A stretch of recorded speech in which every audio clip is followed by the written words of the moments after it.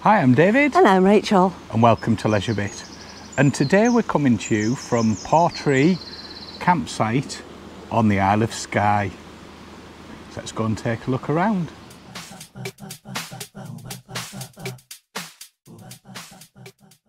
So we pick up our journey where we left off last time after we'd left Torvaig Caravan and Motorhome Club site, and we're now heading over the Skye Bridge onto the Isle of Skye, which is our home for the next couple of nights.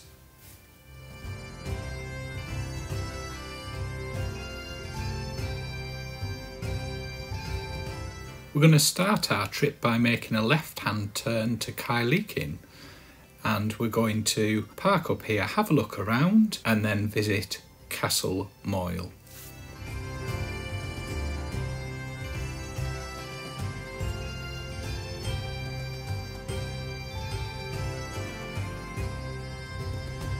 We checked out the parking on the left-hand side here, but it was pretty busy. Probably could have squeezed in actually, but we decided to carry on and see what parking there was further down.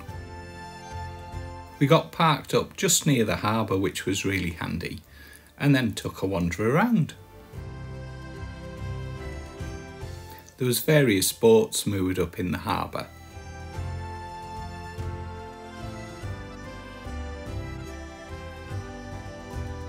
There's a bar and restaurant just near the centre. At the point when we were there, which was on the morning, it wasn't open. But let's take a further look around now.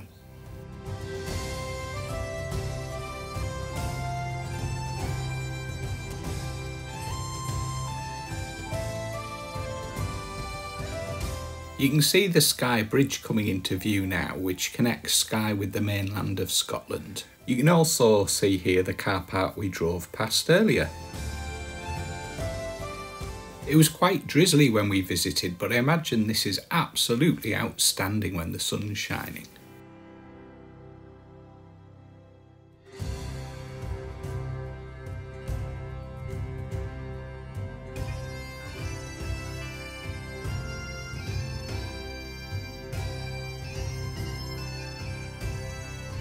We're now going to take the short walk, which is about 500 metres, to Castle Moil.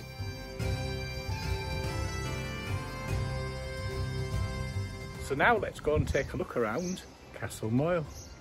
We'd like to thank Graham and Ellie from Wizard in the Wild for the inspiration to visit Castle Moil. We really enjoyed our visit there. Thank you guys. Don't forget to check out their YouTube channel for some fantastic adventures and places to visit. On our way to Castle Moil, there was a lovely garden that had lots of different statues and ornaments. Looked really nice.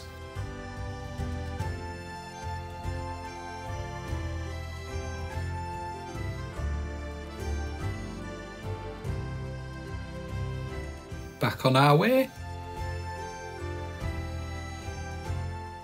Take a look across the harbour there. You can see our van parked on the end of the row there. Now we can see Castle Moil, which is where we were heading.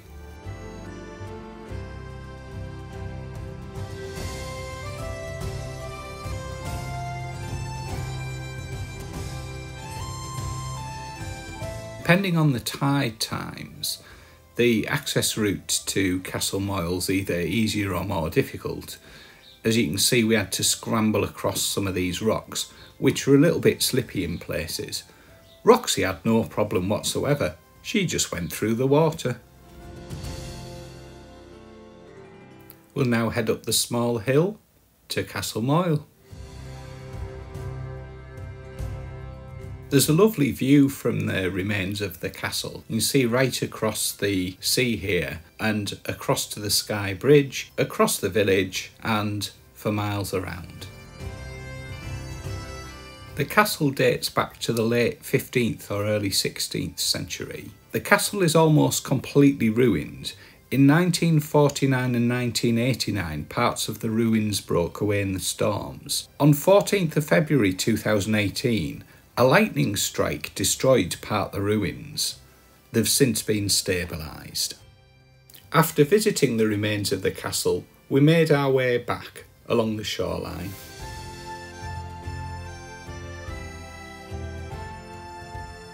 The boathouse and some old boats in the area. Some of them are in better condition than others, and one of them's sunk.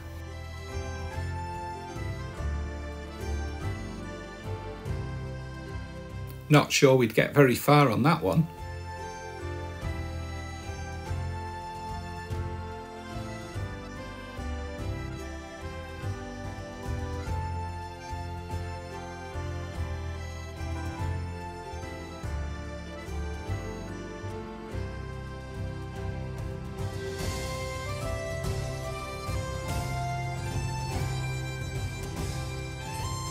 After we'd visited Castle Moil, we then headed to the fairy pools in Glenbrittle.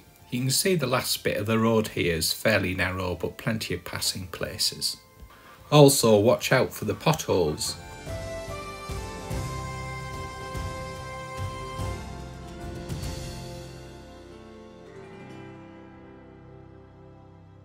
When we visited, the charge for parking cars was £6 and £8 for motorhomes in the Fairy Pools car park.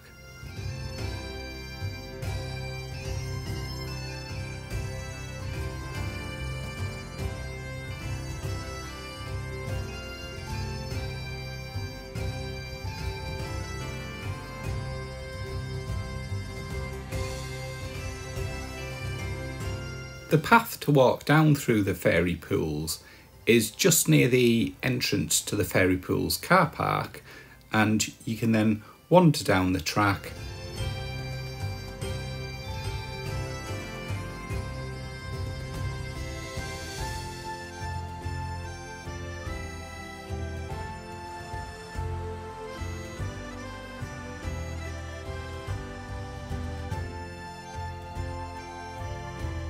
The fairy pools are a natural waterfall phenomenon.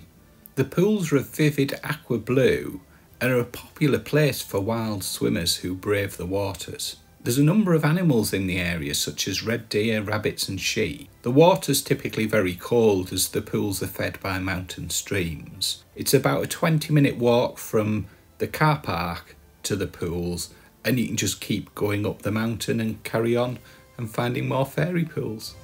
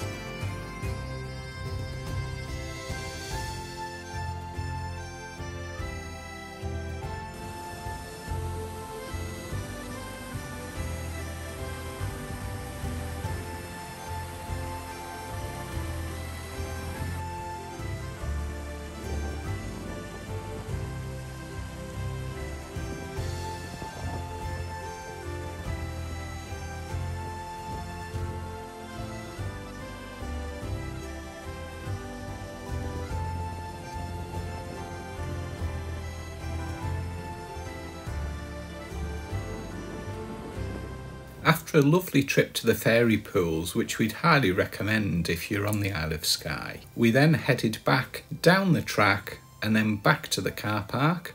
We then headed for Mealt Falls and Kilt Rock, and on the way we passed the Old Man of Storr, which is a mountain you can climb up. Must go back and do that at some point. Now we're arriving at Mealt Falls and Kilt Rock. We had a very quick visit to Mealt Falls and Kilt Rock as it was pretty busy by the time we got there, so it was getting late in the day. And The falls drops around 55 metres into the ocean, and Kilt rocks the formation in the background there, which is 90 metres tall.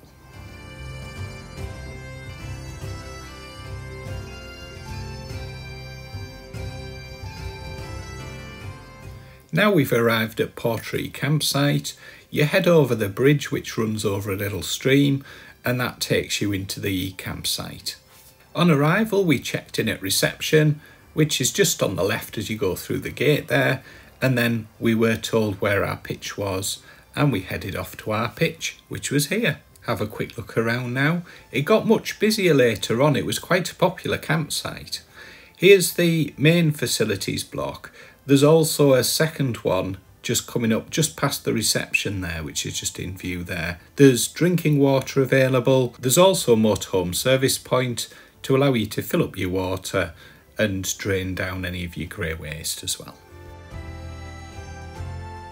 The toilet and shower blocks were very clean and tidy as you would expect.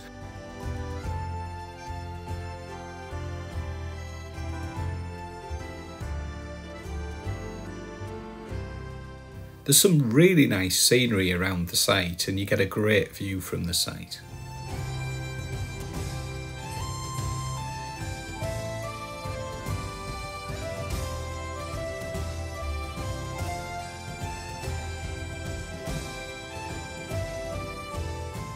Let's take a look from above now and have a look around the area.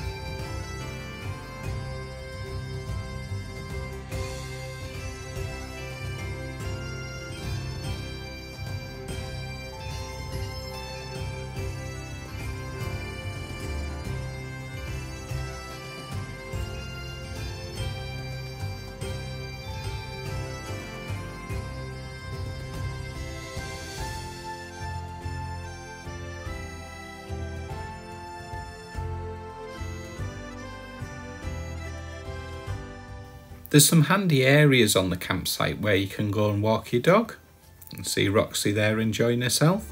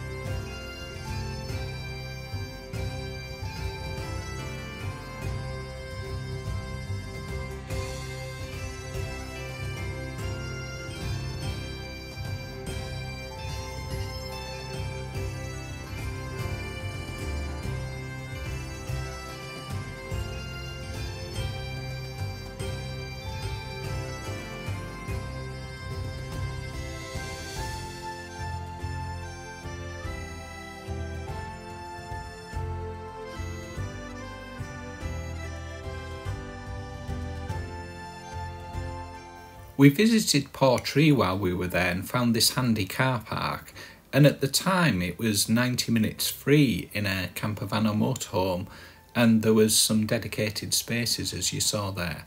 So let's just take a quick look around now the town of Portree on the Isle of Skye.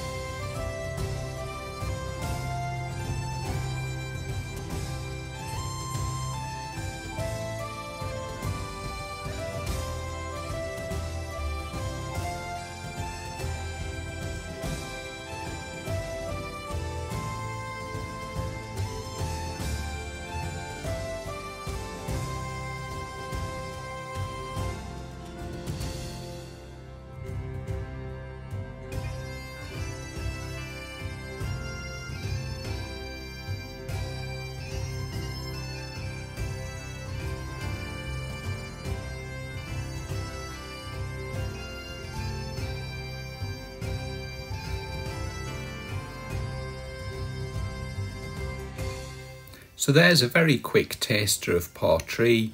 Now we're headed back to the campervan. After looking online, we spotted the Red Brick Cafe, which is at Jan's, which is on the industrial estate in Portree, and we thought we'd check it out. Here we are arriving at Jan's and the Red Brick Cafe. We were really impressed with the sort of things you could get in Jan's. Especially being on the Isle of Skye, you wouldn't expect this much selection, or we certainly didn't anyway. There was DIY, electrical, paints, pet stuff, all sorts of things. We thought we'd treat ourselves to breakfast in the Red Brick Cafe.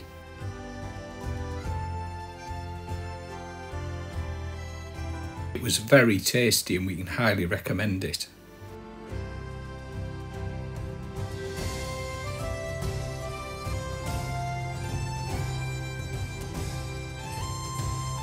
That's the end of the first part of our adventures on the Isle of Skye.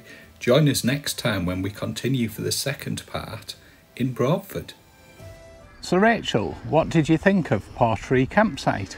Oh, do you know what? It's a lovely little site.